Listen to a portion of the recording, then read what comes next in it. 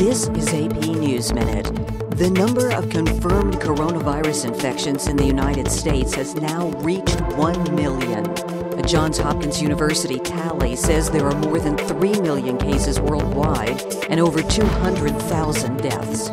President Trump says his administration may require passengers on some international flights to have temperature and virus checks. He made the comment during a White House event on Tuesday.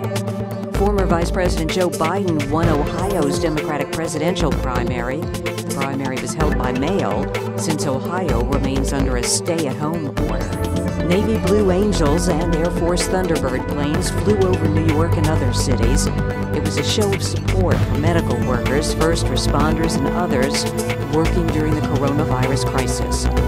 Rita Foley, The Associated Press, with AP News Minute.